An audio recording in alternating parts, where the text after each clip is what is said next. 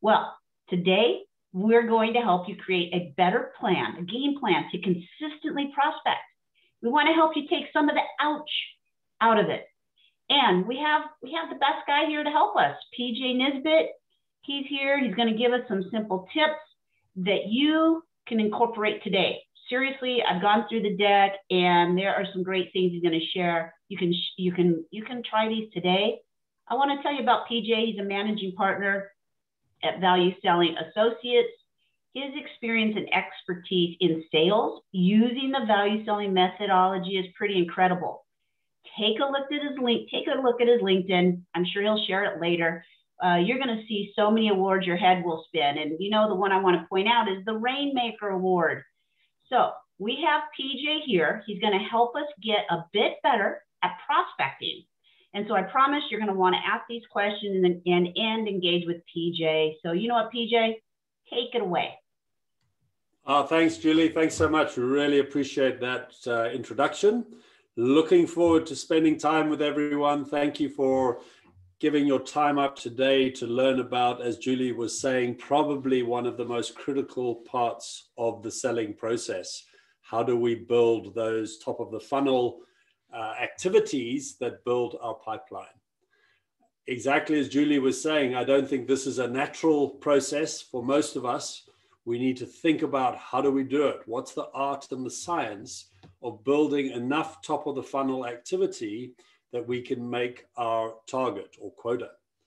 And I'll flip between a US approach and an EMEA Africa approach. We've got a lot of different people, so welcome. We've got I see people, lots of old friends, so nice to see you folks. We've got from Spain and Mexico, Morocco, Scotland, the Netherlands. Really good turnout. So thank you, folks. Okay, so let's think about this, how important this is initially. And then I'm going to like this to be really interactive. So as Julie was saying, if you can pop your questions in the chat box, the Q&A box, we will pick those up at the end of the session.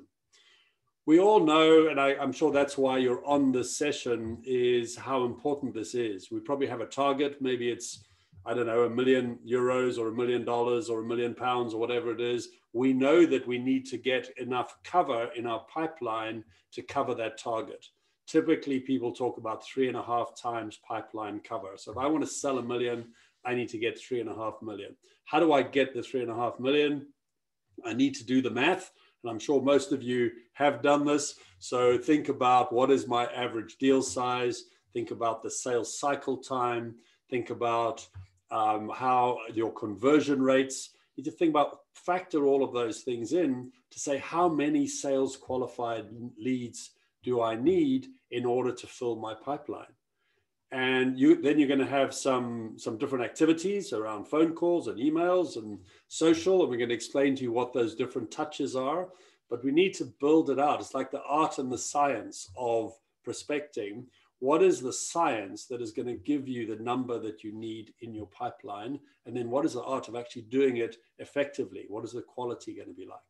So that's where we're taking you. 40 minutes, lots of tips and tactics. I would love to start with a short poll. So just wondered, for those of you on the call, what is the most effective way of prospecting that you're finding right now? And I'm going to share with you some statistics later on, but would love to get a view from the audience today. So is it around social selling? Is it around email? Is it around the phone? Is it around networking, events? Blind luck even. I haven't got anyone on blind luck yet, but we got a few people coming in. Fantastic. Good. Keep it coming in, folks. We've got about 40% have voted. Nice. I'll give you the results in a moment. None of the above, Robin is saying. Thank you. Hang on to that thought, Robin. Referrals are also very popular, aren't they? So when we say networking and events, we mean events like this. It could be a webinar, it could be an exhibition, could be something like that. The phone, the email, or social. And when you think social, let's think about LinkedIn, let's think about Twitter, let's think about Facebook maybe for some of you, but generally it's going to be LinkedIn. Fantastic, folks. Good results. Let me share. We got a couple more going in. Let me share the results. What does that look like? Well, there you go. We've got about 23% social selling, 22% email, good, 30% phone, love that. We're going to talk about the importance of the phone. And then networking, about 24%, so pretty even spread. And we've even got someone who just said blind luck, love it. Fantastic. So we've got a good spread. And what we're trying to show here is that we need a strategically choreographed multi-touch approach. So all of these touches, social, email, phone, networking, we're going to talk about in a little more detail. So here are the results. You can see those very clearly there. A wide spread of results. Thank you for sharing those. And we, as I say, we're going to touch on all of these as we go through. Let me ask you, or let me share with you a couple of bits of research that have come out recently about why prospecting is ineffective. Why does it not work? And then I'm going to give you some nice tips around how to make it effective. So number one is perspective. We need buyers want to hear from sellers who can help them solve their problems. So this is selling with insight. It's doing the research, understanding what their business issues are, understanding the industry trends, and then really earning the right to ask the question and invite them to connect with you. But I'm sure you're all like me. You get many prospecting emails on your LinkedIn profile, on your LinkedIn emails or emails, and it's just amazing at how bad so many of them are, because they don't actually know what my problems are, and they're just what I would call spammy emails and spammy emails, and really don't do our profession any favors at all. So number one is you need to make sure that you have the perspective of the buyer at heart.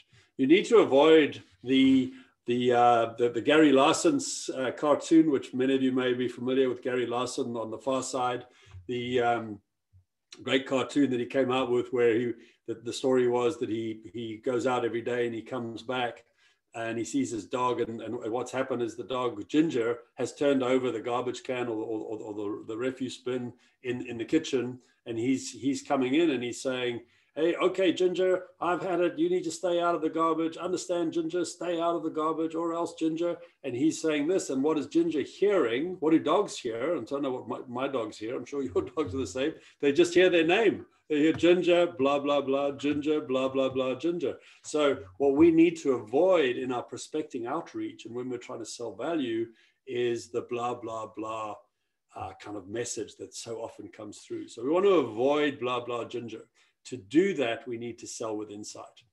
Second reason, B2B buyers are 5 times more likely to engage with a sales professional who provides them new insights. So the whole idea, and many of you on this call have been through value selling as a program, will know that that's essentially what we're trying to do by asking very purposeful questions around things perhaps that the buyers haven't thought about. So it's teaching our sales team and asking our prospecting questions to think about really good, purposeful, probing problem questions that provide further insight about what might happen or what you could do for them. And again, it's about earning the right to engage, having the credibility, positioning yourself as a thought leader so you can actually give them an insight into their business. And finally, the other research from HubSpot, the last one is from LinkedIn, this one from HubSpot, and there's a lot of this research about, but this one is saying, and again, typically you might have seen some of these things before, people don't listen. So the buyers indicate their top ways to create a positive sales experience is listen to their needs. And as we always say, you can't listen when you're talking, so stop talking and ask the question. Don't be pushy. Don't be that pushy salesman, that cheesy salesman. Provide relevant information. So again, it's back to the other 2 bits of research. I'm going to engage with you if I believe that what you're offering me is something that's highly relevant to my business and to my industry. And then finally respond in a timely manner. So there's a lot of research that immediacy if I get a request, if I have a follow-up, the quicker you respond, the more likely you are to progress that opportunity. So it's a really, and it always surprises me that actually buyers say how poor the response rate is, because you'd think that would be fairly obvious. So that's what the research is saying. What happened in COVID? Interesting statistics. For most of us, we were locked down 18 months ago or 16 months ago. Accenture did some research around what happened to our prospecting outreaches during COVID. So on this on this left-hand column here, we have pre-COVID, March 2019 to March 2020. And then on the right-hand side is what happened during that first lockdown, which for most, I know every country was a little different, but for most countries, or a lot of countries, it was kind of April to June. Some interesting stats. So, of course, you were basically phoning people at home. So the number of no answers dropped dramatically. The number of voicemails, of course, also dropped because you normally were able to get through to someone. The conversion rates went down. Gatekeepers, of course, went down because there weren't gatekeepers for many people working from home. Interesting, though, was the number of emails sent. So emailing came back during lockdown. For many of us, we're moving out of lockdown, but in some countries, this is still a really big factor. So emailing, and these are trends which you need to watch and need to think about, what's working. Is it social? Is it email? Is it phone call? But it appears that during the pandemic, emailing came back. Look at number of emails sent, up 28%. This was a pretty big survey compared to pre-COVID, down at 5%. These next ones are pretty obvious. The wrong number went down. The number of people that you were able to connect to, so TCR is a targeted contact reached, increased slightly. Again, maybe fairly obvious because you're phoning someone at home. Number of disconnecting down, but then interestingly, email response came back also a lot higher, nearly 7% email response. So these are, as I say, these are trends, these are statistics. I would urge you, when you're thinking about your prospecting strategy, Google, what are the current stats? And they move all the time. They move every 2 or 3 months. Interesting for me, during the pandemic, emails came back stronger. What we believe, and we have a wonderful program called Vortex Prospecting, and it's about creating a vortex. It's creating this whirlpool of activity to prime memory. So this is based on a psychological principle called the mere exposure effect. And what the mere exposure effect says is that basically, if you are familiar with people or someone, you're more likely to connect with them. And I think what we're saying is a common mistake in prospecting is to give up after 1 or 2 outreaches when you haven't primed memory, where you haven't built a cadence, a multi-touch approach. We would suggest that there are 2 ways to do this. First of all, think about what we call the sphere of influence. So think about all of the things that your company does.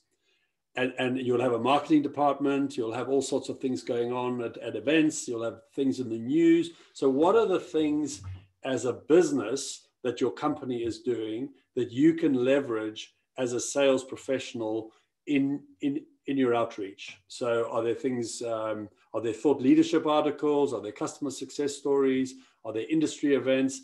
Looking closely in your website, talking to your marketing colleagues. I'm always amazed how often marketing and sales work in completely different channels. The whole idea is they should be working together. And what we want to do is leverage those, and we call that the circle of the sphere of influence, in order to populate our sphere of engagement. Sphere of engagement is actually what we do. These are the multi-touches. This is what we're suggesting. There are 6 different kinds of touches. The phone, of course, your network, so the people that the people who you could speak to, pick up the phone and say, I see you're my first connection. Can you introduce me to this person who I see is also a connection of yours? Maybe it's a second connection. So how do I leverage my network? How do I email? Of course, very important. Groups, what groups do I belong to, perhaps outside of work? So am I a member of a volunteer group or a charity? or a kind of old school network, whatever it is. We all belong to groups, and they're a very important part of prospecting. We would say you should always be prospecting, not to be the cheesy salesperson, but just to make sure that people know what you do and that they probably know people who have problems that we can solve. And then finally, events like this, events, in-person events, and maybe those come back in the months to come, but very, very important that we consider these different aspects. And what we're doing is we're combining these. We're combining our circle, our sphere of influence with our sphere of engagement to create this kind of ripple effect that builds a cadence or a sequence and primes memory. Yeah. Proper preparation, cannot emphasize that enough. What I've just been speaking about requires preparation, and I'm going to talk in a moment about time blocking. One of the hardest things about prospecting is actually allocating the time to execute.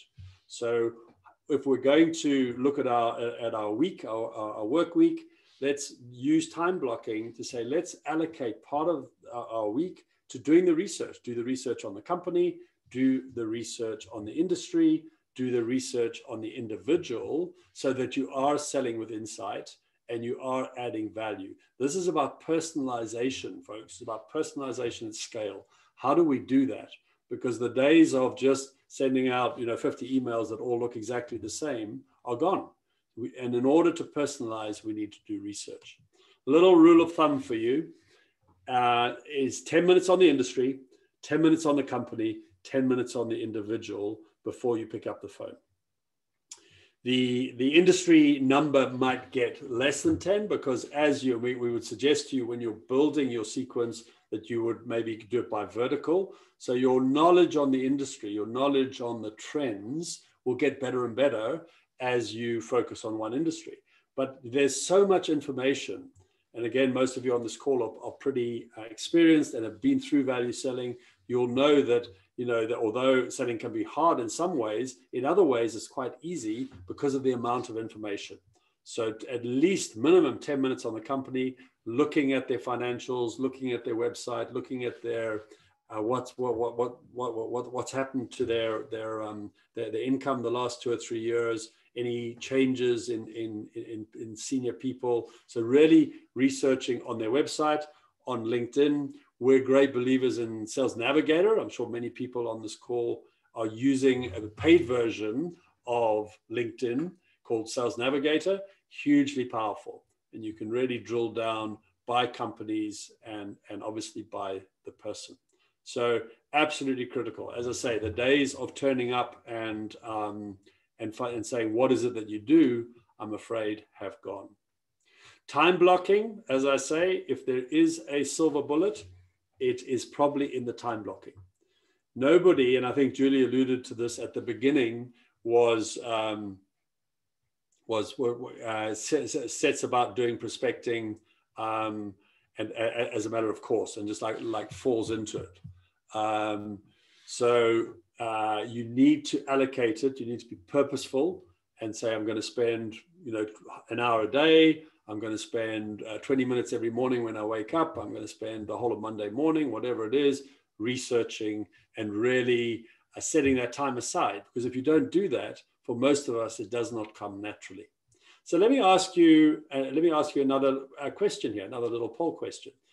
How do you spend your week? Think about an average week. And I'd like you to rank the most important activities that you're currently doing. So think about an average week and give me a score there.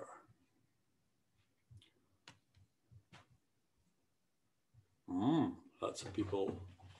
Fantastic. Very good. So we've got about 40% in, 40% voted. Very good. Fascinated by this one. Where do you spend in your busy weeks? Most of us get locked into all sorts of internal meetings.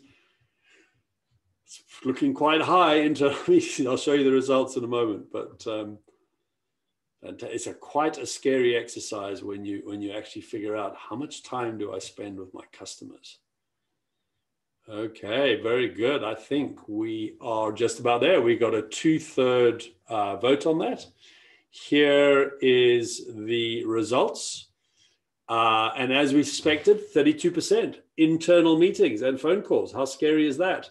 External meetings, 20%, a day a week, external meeting, client facing. Prospecting activities, less, well, it's about the same, also about a day a week. Yeah. And then emails administration, 20%, and a couple of people doing other things. But yeah, interesting statistics. Too many internal meetings. And as Ryan is saying, thank you, Ryan. Yeah, not enough time on prospecting. Fantastic. So our suggestion, and this will be a little takeout, and we'll share this deck with you, so you have this as an ongoing resource. Is take a good look at your week, and then from a prospecting point of view, think about what are the things that we need to be doing. And I'm going to unpack these. I'm going to explain more about what the cadence is in a moment. But essentially, what I was talking about earlier about research, about list preparation, for most of us to clean the list, to get clean data, to get really targeted information is really important and takes time. Research it, research the companies, research the industry, update your CRMs. We would suggest from a core block point of view that you're not doing your CRM updates as you do the core block. The core block, and I'm going to talk about that in a moment, absolutely crucial prospecting activity. Do that for 60 minutes, call 100 numbers, and then after you've done that, update your CRM. What happens, and we find this in our Vortex training, is if you're doing that at the same time, people are wasting time. Instead of dialing, they're updating the CRM. So rather allocate time, whatever works for you, in order to update and make sure that the CRM is accurate. And of course, it is crucial to keep the CRM accurate. We always say if it's not in the CRM, it didn't happen. So be really sure to keep your CRM up to date. Cadence creation and email personalization. I'm going to talk to you about how do you do that. Thinking about your sphere of understanding. So think about that sphere of influence. What are the things in the company that the marketing department's producing that we're going to be doing, new product launches, thinking about those, and also maybe third-party assets. What is going on in the industry that I can share to populate my cadence? And then, of course, there's a reflective piece. How did that go? If I called 100 numbers, if I dialed 100 numbers, how many conversations did I have? Of the conversations, how many of them converted into some kind of discovery or exploratory call?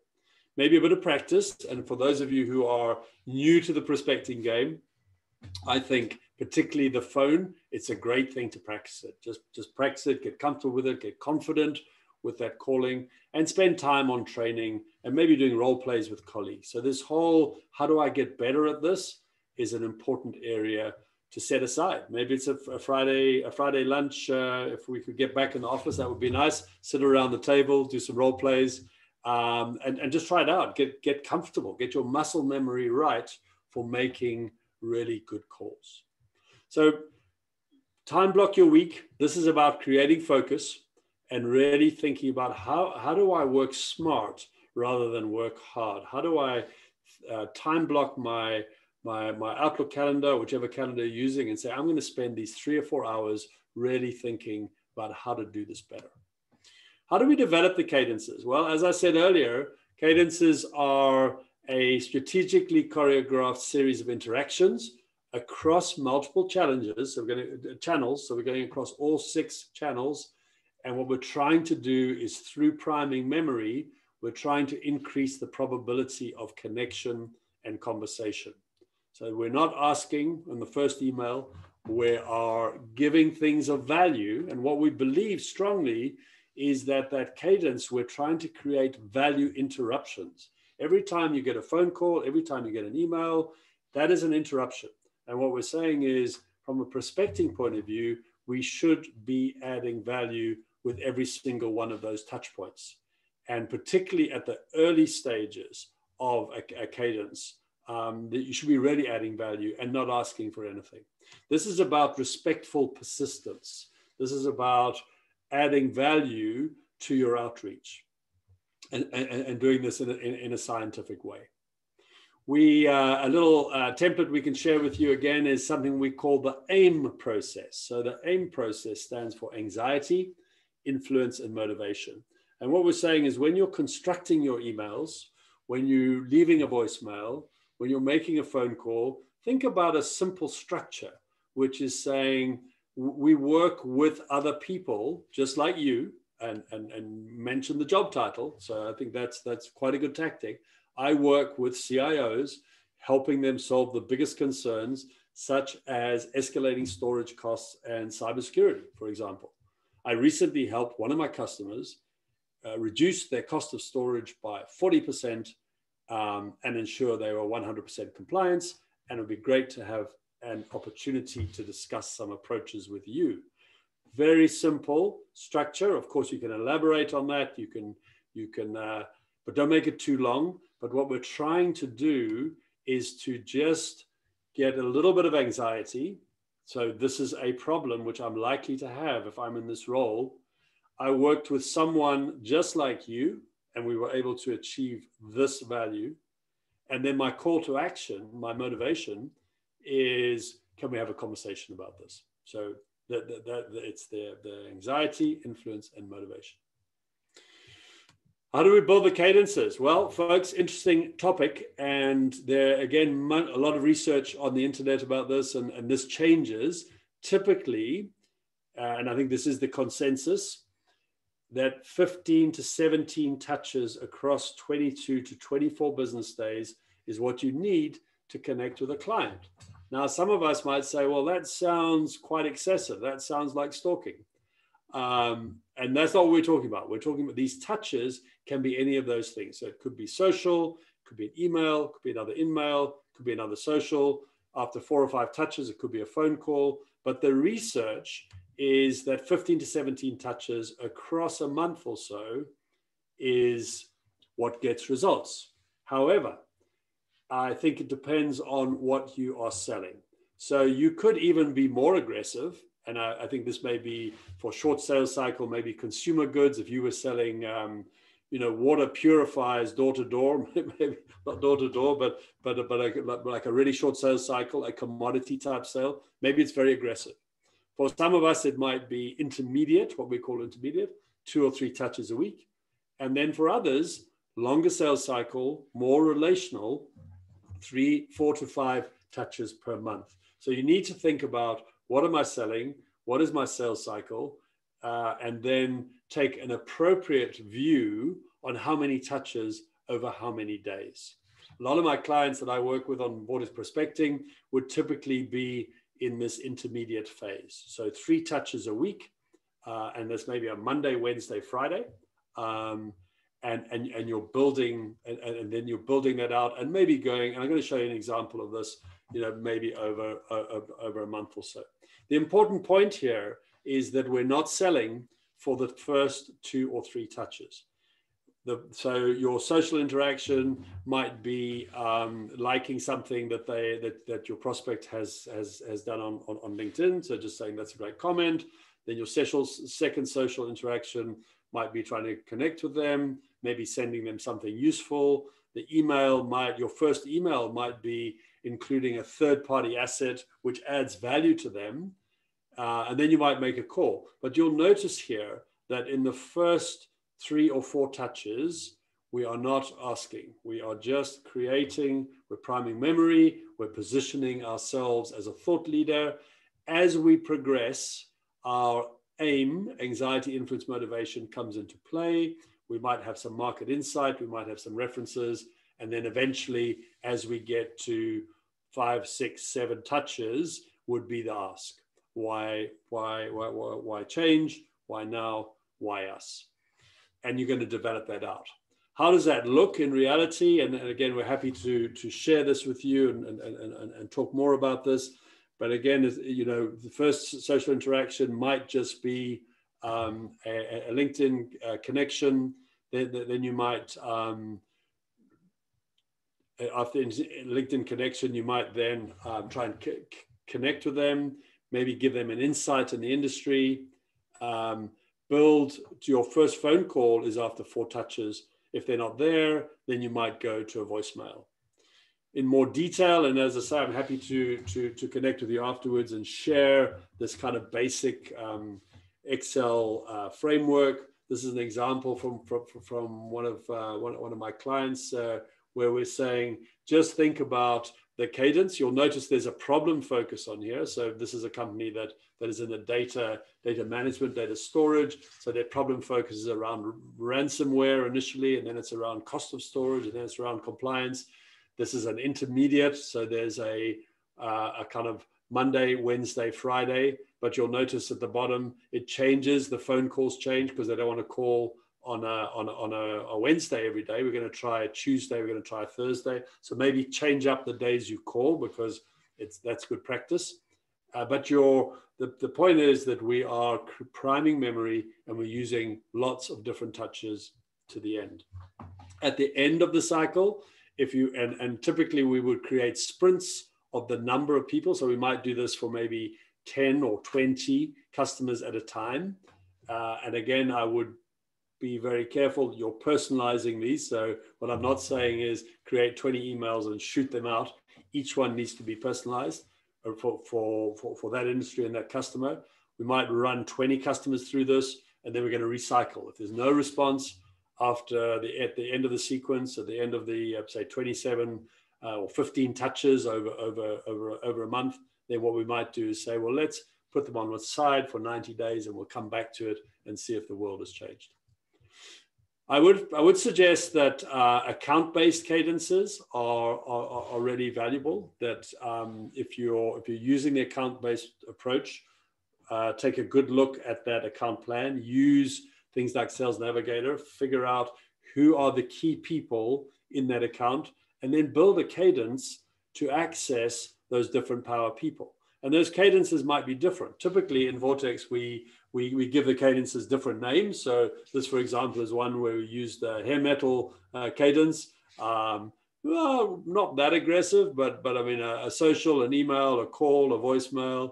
The Dr. Seuss one, about the same. The Batman's back looks a little more aggressive. So you can tailor these cadences according to the different personas and the different solution sets and buying cycles that you are working on.